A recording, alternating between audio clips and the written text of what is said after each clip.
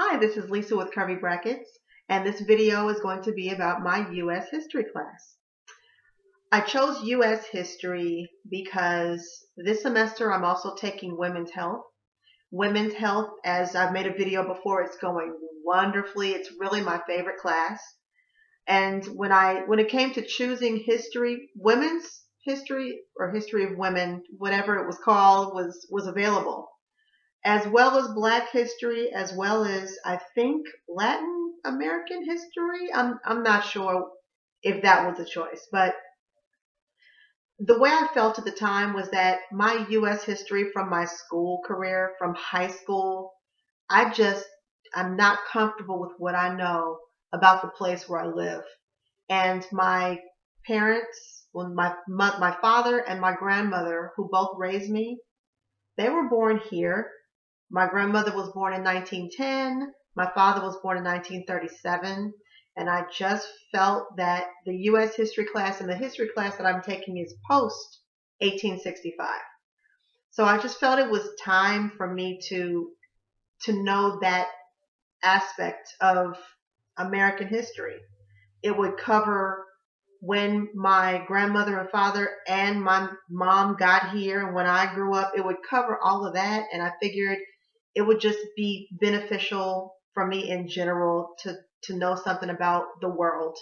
And the United States has plenty to do with the rest of the world.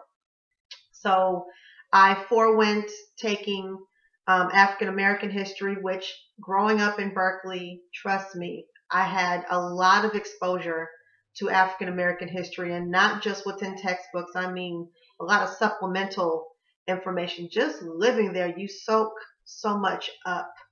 And I just felt like U.S. history was the way for me to go.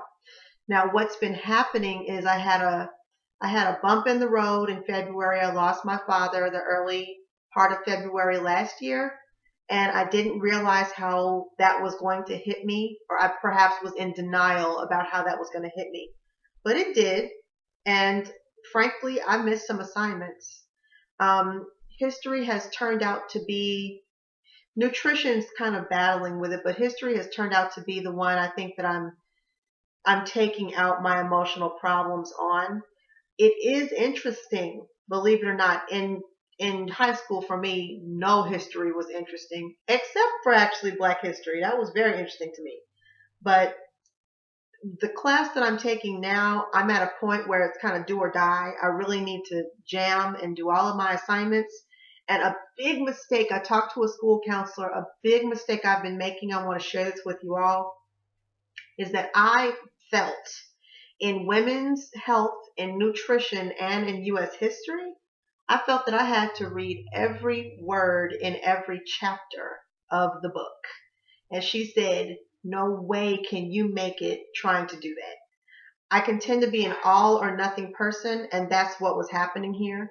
So I was overwhelming myself and therefore feeling so full of everything that stuff would just totally not get done.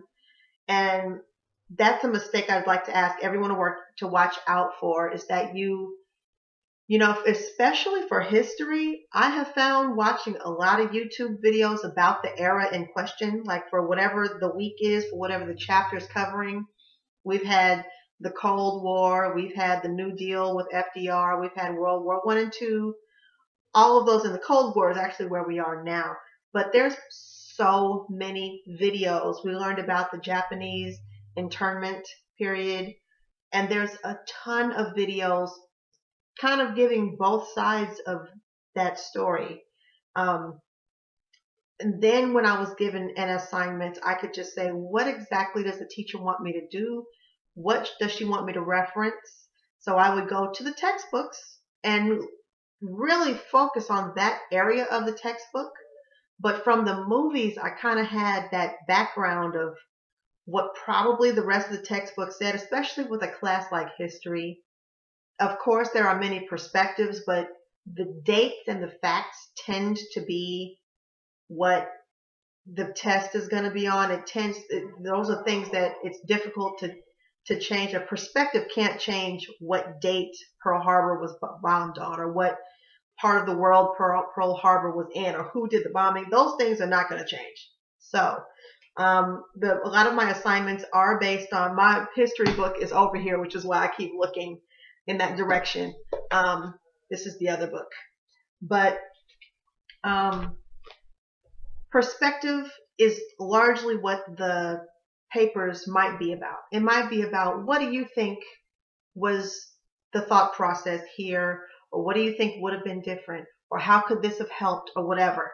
But if you have those facts down, that's what I'm learning, you'll be okay. I mean, none of this is rocket science. I know I'm probably just saying some basic things, but that whole reading the whole chapter thing, that was a trap for me. And because these are not, frankly, because these are not computer classes, I want to get all I can out of them, and I want to do well, but I don't have to hold on to every single minuscule thing that there is to learn. When I'm taking my computer classes in the summer and next semester, that's when I'll probably be a little more even into reading the whole chapter. I will want to get through it, and I want to hold on to so much more that there is. So wanted to share that tidbit of how it's going for me in school. Speaking of history, nutrition, and health, not taking a computer class this time, I think I'm kind of taking a hit for that. I'm taking all those because they were all offered online, and you guys know I love my online format. But a class like history, my counselor said that might not have been the best choice, because there are some classes where anyone could probably use a teacher making the information come more alive. There's a math class that I'm going to take, and as much as I love math, I've heard it's difficult, and I haven't been in algebra in 20 years. And that class, I probably am going to make an effort to find an in-person, face-to-face class. So just telling you guys also, I've changed my perspective on the whole online thing for some classes. It's still such a convenience. It's still such, I mean, I'm one who can have that book in front of me and just highlight stuff or answer the questions based. I don't mind reading. Those things are still true. But that math class, I don't think I'm going to do what I did with history, because I need to jam to pass this history class at this point. So, thanks so much for watching, and I will talk to you later.